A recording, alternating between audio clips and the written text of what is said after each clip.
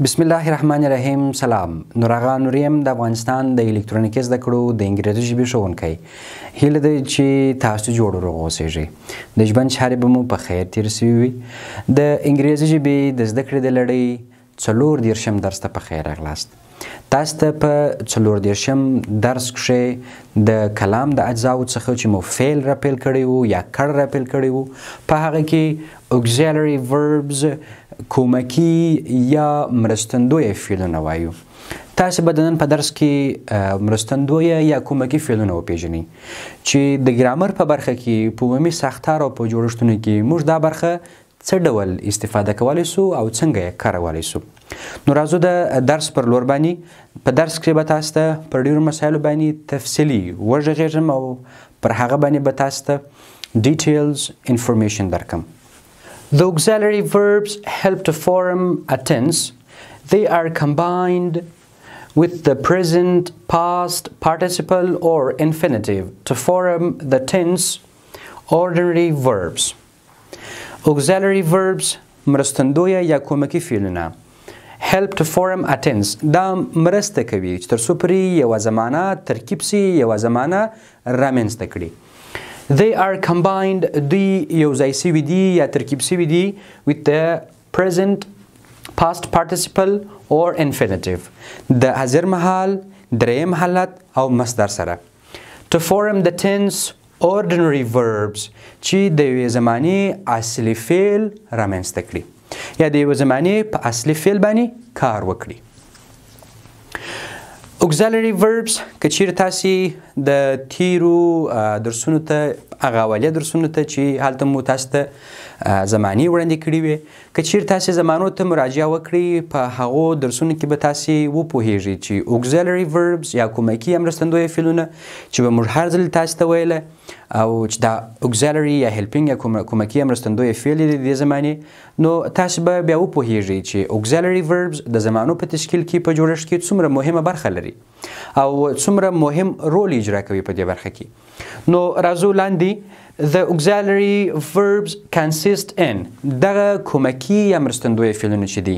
دا له دغو برخو تشکیل شوي دي. هغه لکه am, is, are, was, were, has, had, do, does او did, can, could, shall, will, should, would, may, might, ought to, must, need, dare, used to.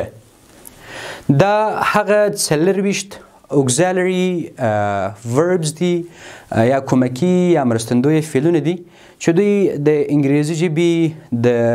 کلام د اجزاوو کې یا د ګرامر په برخه کې او همدارنګه خاصتا په ورب کې ډیر مهم رول اجرا کوي او د ورب پر ډیر مهمه برخه باندې دوی نیولې ده او هلته یې خپل رول ثابت کړی دی. دا ټوله 4 auxiliary verbs دي. اوس These 24 auxiliaries are classified into 3 parts. اوس دغه 4 مکمل کومکي یا مرستندویه فعلونه چې دي دا پر 3 برخو باندې ویشل شوي دي. 3 parts پر 3 برخو باندې ویشل شوي دي. لومړی first principal auxiliary verbs اساسي یا بنسټیز کومکي یا مرستندویه فعلونه. اساسي یا بنسټیز کومکي یا مرستندویه فعلونه. دوهم model auxiliary verbs. model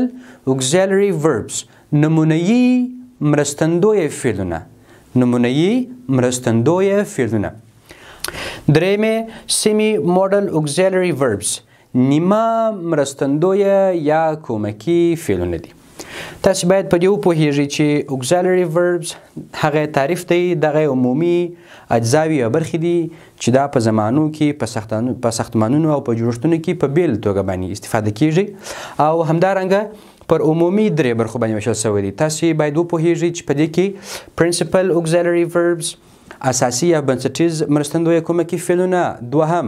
model auxiliary verbs نمونه‌یي مرستندویه فعلونه او semi model auxiliary verbs نیمه نمونه‌یي مرستندویه فعلونه دي. اوس په دې کې فرست لومړنی موډ تاسو ته وایو لومړنی حالت تاسو ته وایو principal auxiliary verbs اساسي یا بنسټیز مرستندویه فعلونه بیا کوم فعلونه دي are those which form the main part of auxiliary verbs principal یا اساسي مرستندویه فعلونه هغه فعلونه دي کوم چې د مرستندویه یا کومکي فعلونو مهمه یا اړینه برخه تکمیل کړي او جوړې کړي یا مهمه برخه جوړوي یا ډېر مهم شمیرل کیږي هغه مثلا کوم دي The auxiliaries are follow دغه مرستندویه چې دي یعنی principal auxiliary verbs دا چې دي په لاندې ډول دي do does did have has had am is are was were دوی ټولو ته اساسي یا بنسټیز مرستندویه فعلونه وایي For example په مثال کې باید دا څه ډول واضح سي مثال I am speaking English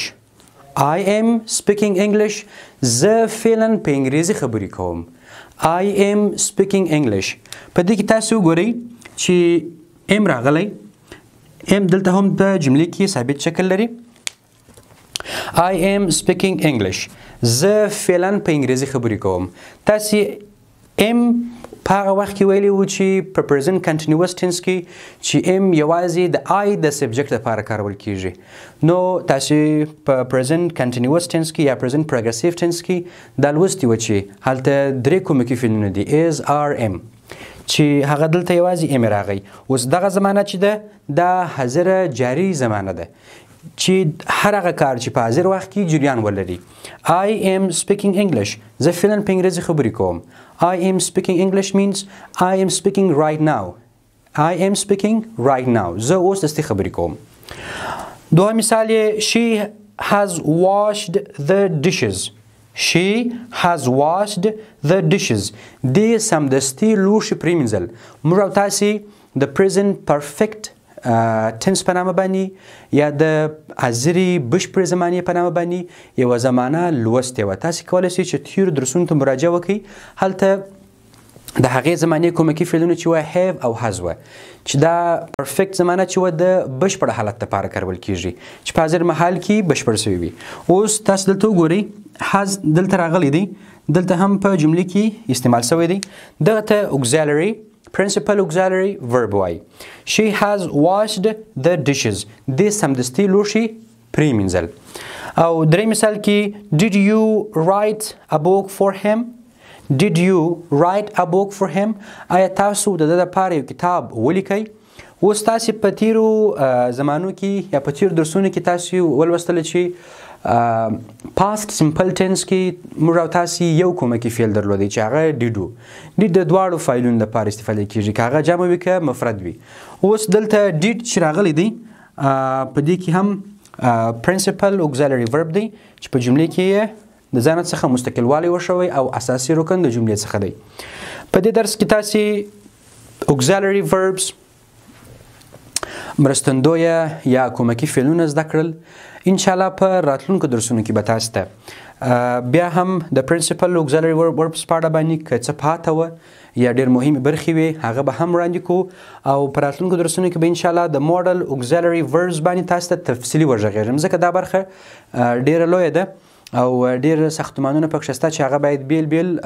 وویل سي او د هغوی استعمال هم ډېر په زړه پورې دی نو د نن ورځې درس مو همدومره و خدای دې وکړي چې تاسې لږ څه ورڅخه اخذ کړی وي څه مو زده کړي وي ورڅخه که چیرې کومه ستونزه لرئ مشکل لرئ کولی سئ چې هغه د یوټیوب چینل په کامنټ ځای کې درسره کامنټ کړي او مستقیم زموږ سره شریک کړي ډېره مننه ژوندي اوسئ